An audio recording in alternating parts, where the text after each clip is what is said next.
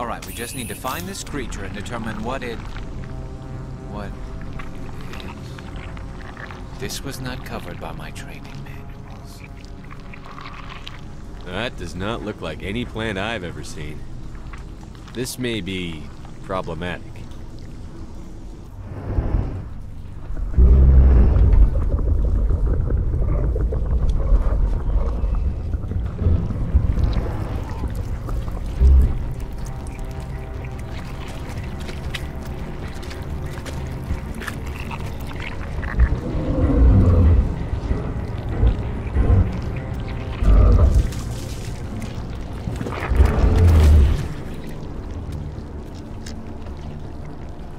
Invaders, your every step is a transgression. 1,000 feelers appraise you as meat, good only to dig or decompose. I speak for the old growth as I did for Saren. You are within and before the Thorian. It commands that you be in awe. You gave something to Saren. Something I need. Saren sought knowledge of those who are gone. The old growth listened to flesh for the first time in the long cycle. Trades were made. Then cold ones began killing the flesh that would tend the next cycle. Flesh fairly given. The old growth sees the air you push as lies. It will listen no more. I won't let you keep your thralls. Release them, now! No more will the Thorian listen to those that scurry. Your lives are short, but have gone on too long. Your blood will feed the ground beneath your throat!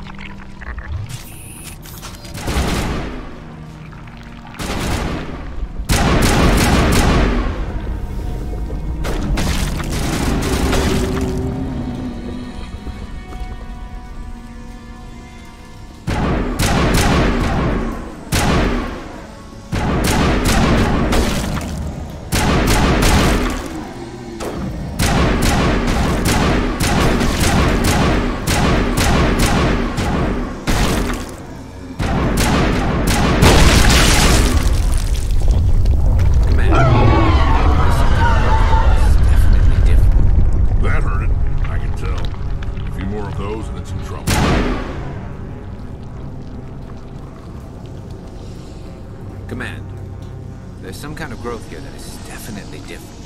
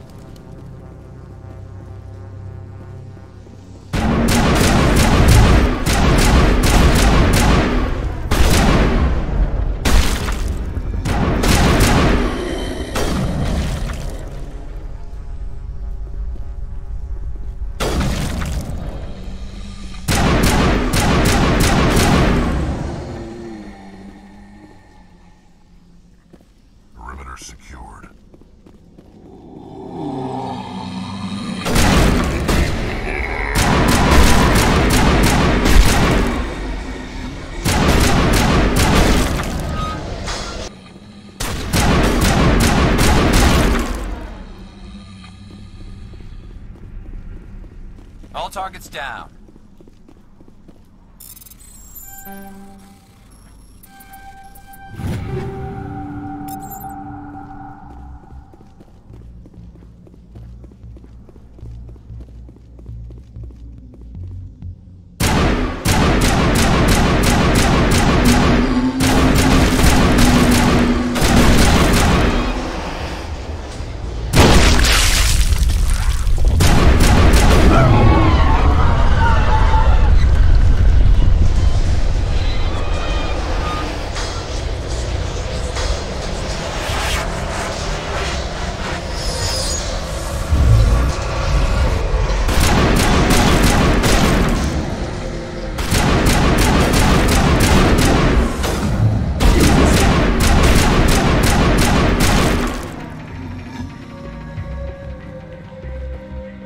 Clear.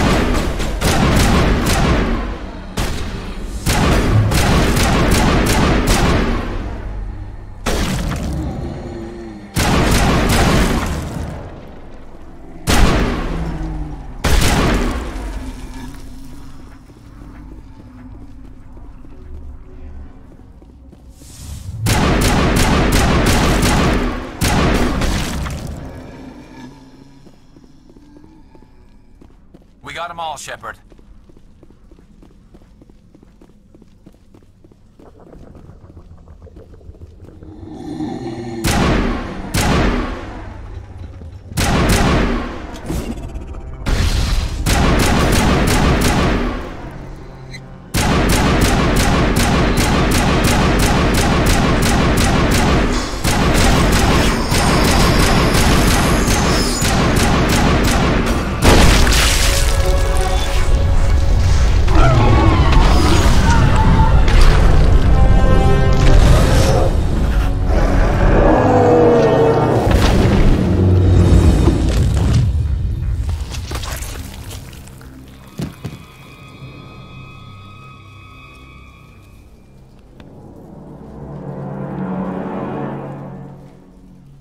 I'm free.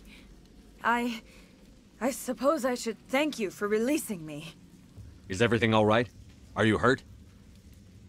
I am fine, or I will be, in time. My name is Shiala. I served Matriarch Benezia. When she allied herself with Saren, so did I. Benezia foresaw the influence Saren would have.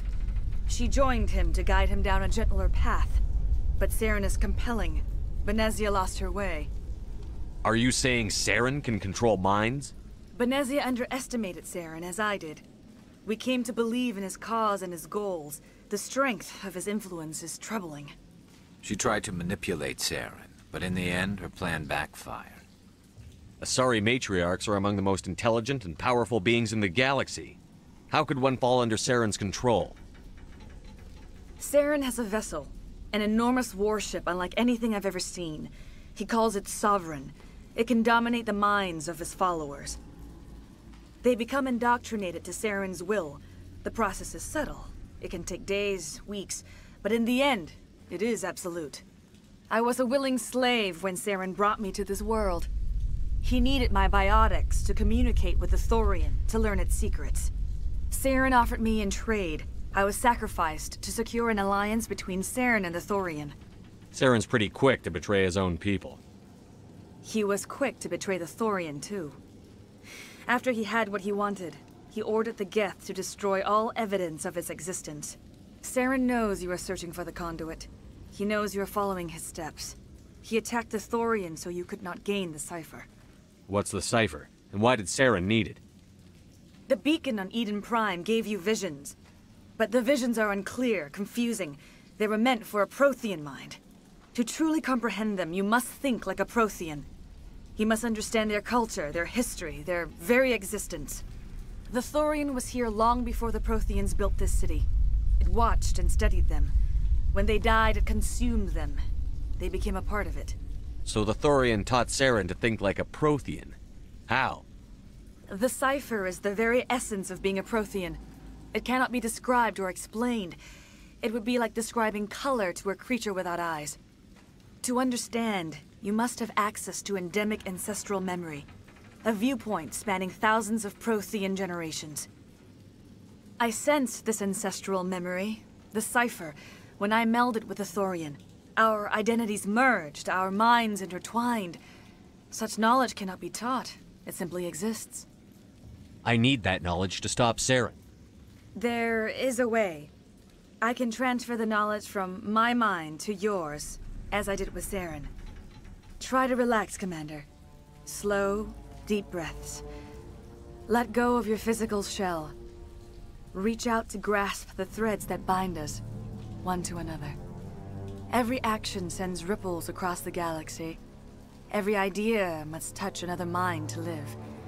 Each emotion must mark another's spirit. We are all connected. Every living being united in a single glorious existence. Open yourself to the universe, Commander. Embrace eternity.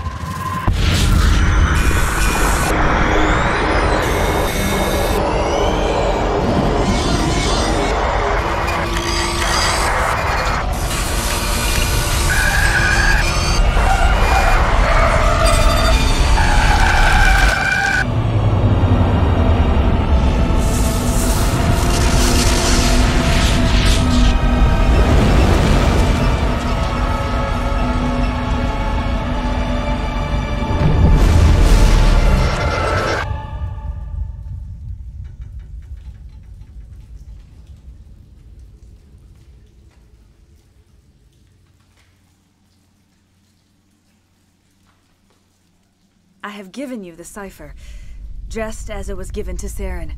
The ancestral memories of the Protheans are part of you now. Are you all right? What just happened? I saw... something. It still didn't make any sense. You have been given a great gift. The experience of an entire people. It will take time for your mind to process this information. We should get you back to the ship, Commander. Medical needs to know about this. I'm sorry if you have suffered, but there was no other way. You needed the cipher. In time, it will help you understand the vision from the beacon. Tell me more about this ship Saren has. Sovereign is alien.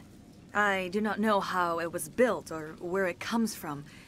Its design does not match that of any known spacefaring species. It dwarfs any vessel in the Citadel or Alliance fleets. Its weapons are devastating. Its defenses virtually impenetrable. With it, Saren believes he is unstoppable. You said Saren uses it to manipulate his followers. The indoctrination. There is an energy about Sovereign. You feel drawn to the ship. It makes Saren's arguments more persuasive, more compelling. Spend enough time in Sovereign's presence and you will lose yourself. There is no other way to explain it. I want to know more about Benezia. Benezia was greatly respected among our people. A powerful biotic, even for an Asari. She was widely known as a teacher of philosophy and religion. She always sought the paths of peace and harmony. She joined with Saren because she hoped to turn him away from his path of destruction. Instead, she became one of his most powerful allies. As I mentioned before, Matriarch Benezia underestimated Saren. Be sure you do not make the same mistake. What else can you tell me about Saren? There is little I could tell you that you do not already know. He's powerful, he's charismatic, and he is dangerous. Once I followed him, blind to his true nature. But now I see he's leading the galaxy into an age of darkness and suffering. I want to know more about you. There is nothing remarkable about me. I was merely one of Matriarch Benezia's disciples. For nearly 2 centuries I followed her, learning at her feet. When Benezia revealed her plan to join Saren, she gave her disciples a choice. Only those who were willing had to follow her. Many felt her plan was too dangerous. But I believed in her. I thought she could turn Saren away from his insanity. Instead, we joined him in it. Is there anything else you can tell me about the Thorian?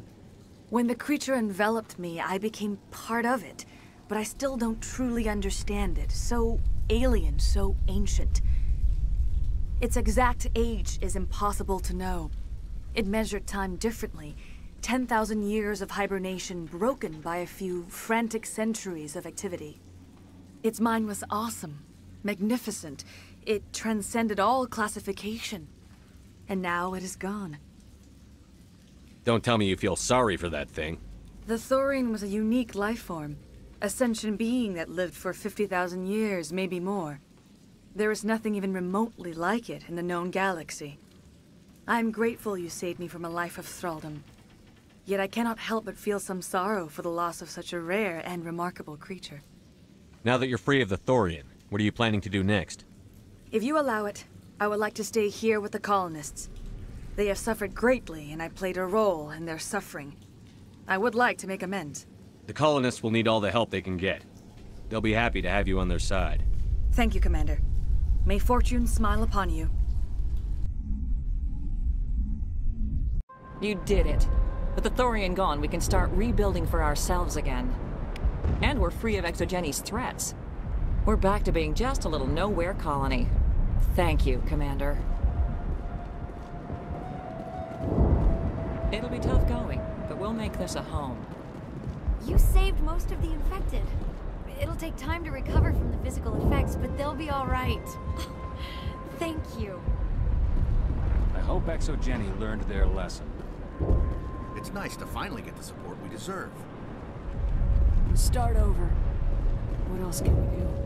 Oh, thanks again. That data will be very valuable once I get out of here. Hopefully everyone leaves us alone for a while. I hope Exogeni learned from this. Exogeni better fund us like they agreed to in the first place. I hope everyone just leaves us in peace now. We'll make it. It'll be rough, but we'll make it. I fought so hard, but any thought of my own caused so much pain. I will do what I can to assist the colony in this difficult time. I am ashamed of the damage done to the lives of these people. Farewell, Shiala. Farewell, Commander. I wish you well in your hunt.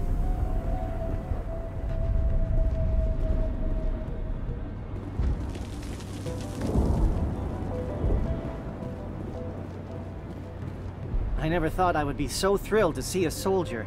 Forgive my previous inaction, but under the Thorian's influence, every thought was examined and filtered.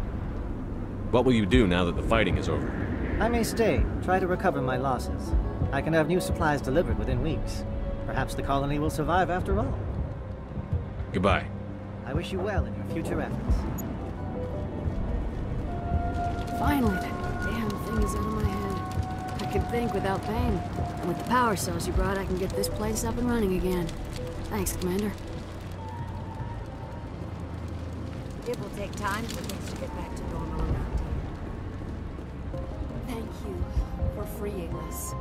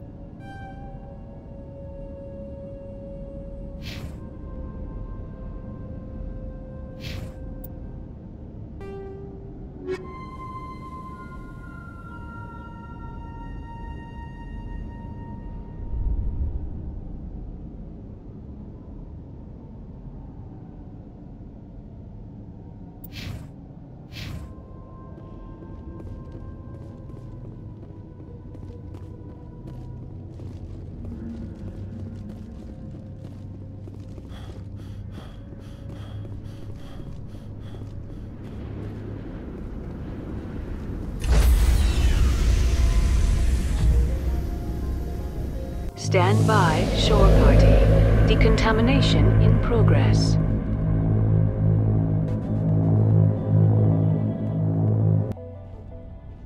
Are you okay, Commander? You look a little pale. It's that damn cipher. That Asari messed you up good. And for what? We still don't know where to find the stupid conduit. What a waste. She said it could take a while. I needed the cipher. It's going to lead us to the conduit. I'm just not sure how yet. We still have another lead, Commander. That Asari scientist in the Artemis Tau cluster, the Matriarch's daughter. She's an expert on the Protheans. Maybe she knows something. Don't worry. We'll deal with her soon enough. Crew dismissed. I've sent off the FEROS report, Commander. You want me to patch you through to the Council?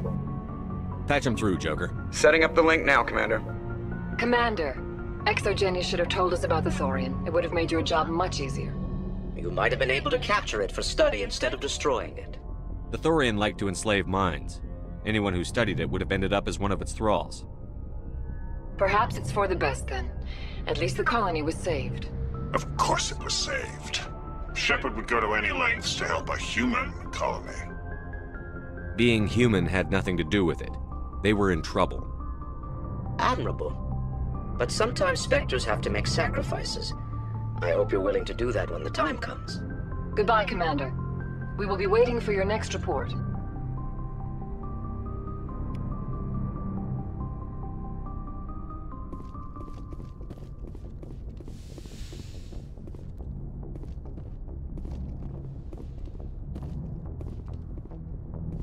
Yes, Commander? Carry on, Presley. Yes, sir.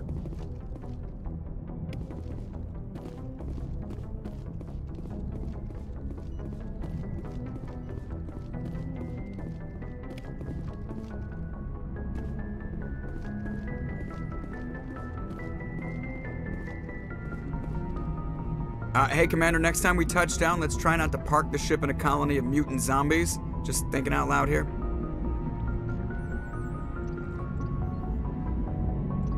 I have to go. All right, see you.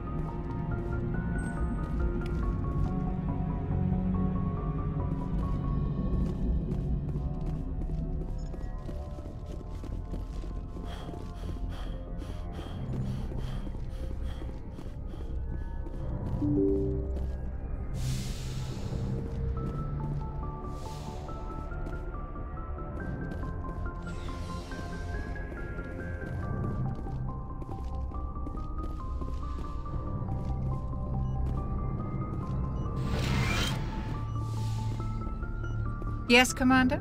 Is there something you need? I should go. Goodbye, Commander.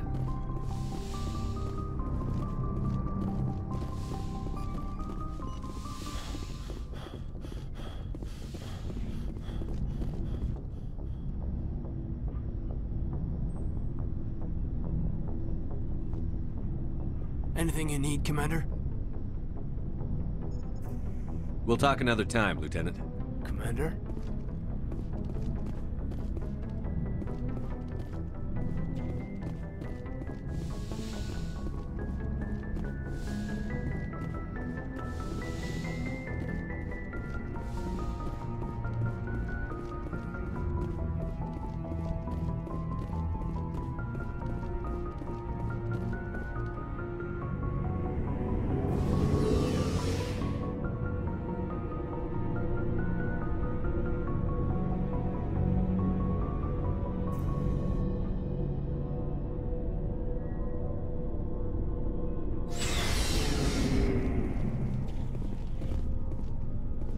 Looking for supplies? Let's see what you've got. You bet, Commander.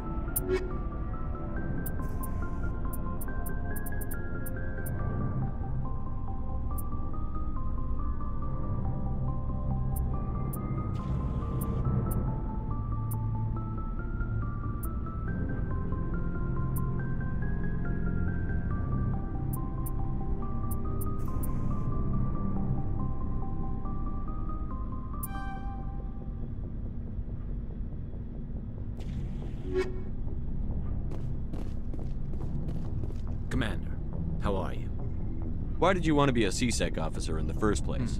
That's a good question. There were several reasons, I guess. I need to go. So long, Garrus. Goodbye, Commander. Commander, you have a minute to talk?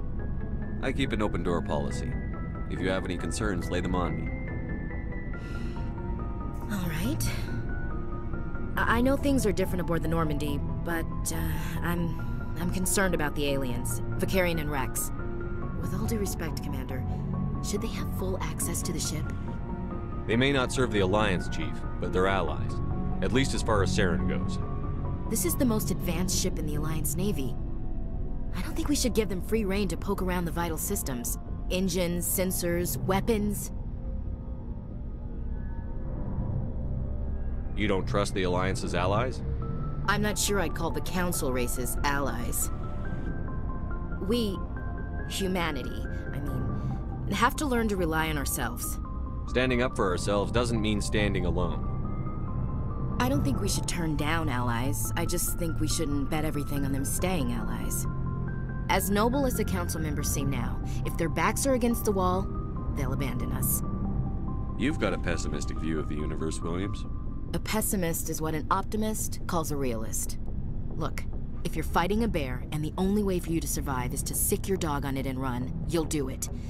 As much as you love your dog, it isn't human. It's not racism, not really. Members of their species will always be more important to them than humans are. These seem like deeply held beliefs, Williams. What made you think this way? My family's defended the Alliance since it was founded. My father, grandfather, great-grandmother, they all picked up a rifle and swore the oath of service. I guess we just tend to think of Earth's interests as our own. It doesn't sound like you've worked with aliens before. No, sir. Mainly I've been groundside, part of the surface garrison forces. I did get a rotation on a space station for training. Every Marine a rifleman, every rifleman ZG certified. That's odd. Your record is spotless and your technical scores are exemplary. You should be serving with the fleet. Anyway, that's why I haven't served with many aliens, Commander. I never knew my family. Grew up an orphan on Earth. Anybody in your family I'd have heard of? Couldn't say, Commander. So why are you out here? Just trying to get away from Earth?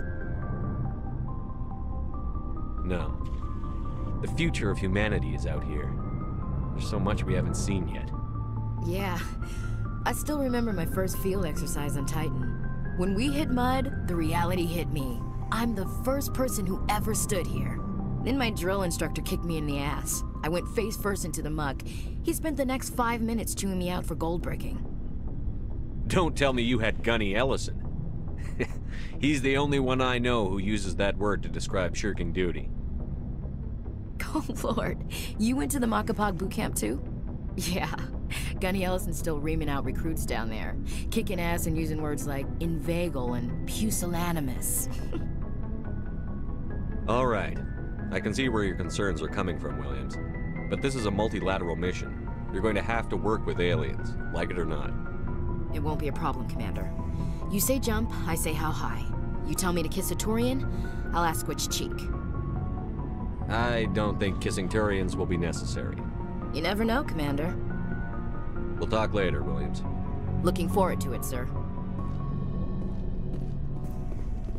So, we've got Saren on the run. It won't be long now.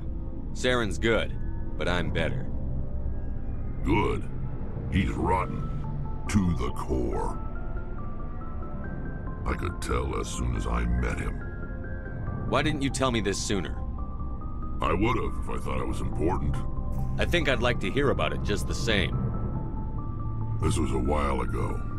A bunch of mercs were bragging about a job out near the edges of the Terminus systems. They said it paid well and the boss was never around to ride them. They said he was looking for more men, too. So I checked it out. I didn't know Saren was openly recruiting mercs. It wasn't that open, and he only showed his face once. We'd been raiding ships in the area for months when we took out this massive cargo freighter. Our biggest haul yet. I was on board checking bodies for valuables, looking for some extra credits. That's when I saw him. What did Saren want with the ship? I don't know what he wanted. He was just moving through the ship, watching. A couple of the mercs called him by name, but he never spoke to them. Never spoke to anyone. I had a really bad feeling about him, so I got the hell out. Didn't even wait to get paid. What kind of cargo was the freighter carrying? What was Saren after? I don't know. All I saw on that ship was food and medical supplies. There were some basic weapons, but nothing big. If there was anything of value on that ship, I didn't see it. That's why I didn't mention it sooner. Whose ship was it?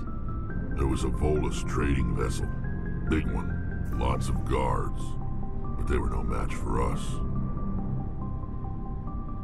That's the only time you saw him? Yeah. Didn't even know who he was. Still wouldn't if I hadn't joined up with you. But my instincts were right. Every other merc on that mission turned up dead within a week. Every damn one. So long, Rex. Shepard.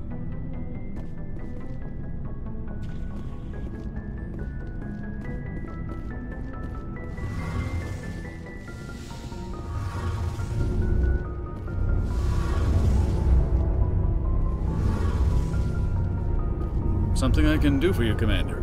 Carry on, Adams. Aye, aye, Commander. Oh, hello, Shepard. Are you okay? I don't know. Your ship is amazing, and your crew's been really great to me. Especially your chief engineer. But I just sort of feel out of place.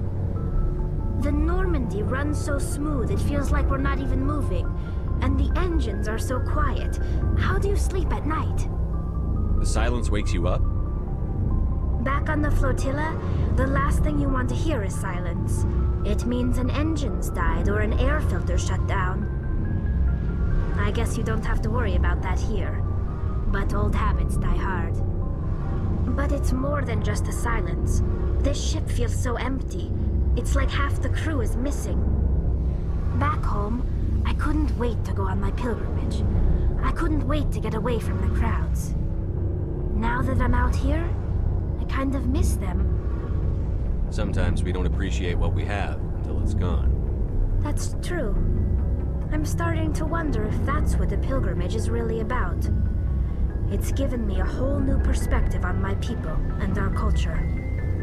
You know, there's always a few who go on their pilgrimages and never return. I always assumed something bad happened to them. But maybe they just wanted a different life. You do plan to return to the migrant fleet, right? I could never abandon my people, Shepard. I will go back eventually. But we have to stop Saren first. Otherwise, I might not have a home to go back to. I should go. See you later.